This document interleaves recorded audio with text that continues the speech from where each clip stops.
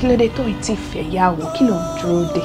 only person tí mo nífẹ̀ẹ́ ó sọ fún mi pé òun ti marry.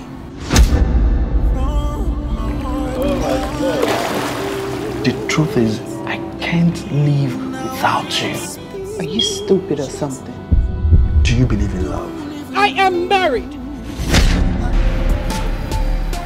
I'm seeing you after 14 years. You should be happy to see me. I think you should leave. I don't want my husband to come here and find you. Huh? Have you forgotten what you went through the other time? Do you want to face it again?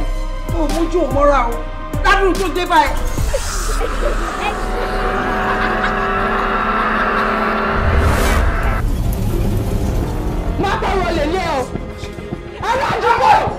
What are you doing here and how did you find my daughter's? Mom, I told him on the phone. And why did you hate him so much?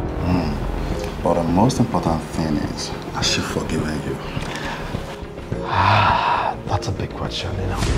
Tom still loves you. And I know you love him in return. Is there anything you are hiding from me?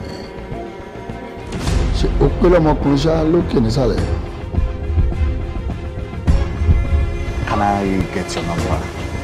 Shuri got to my son, father. I won't convince him. Motoba ni ìyá wọn lè sùn.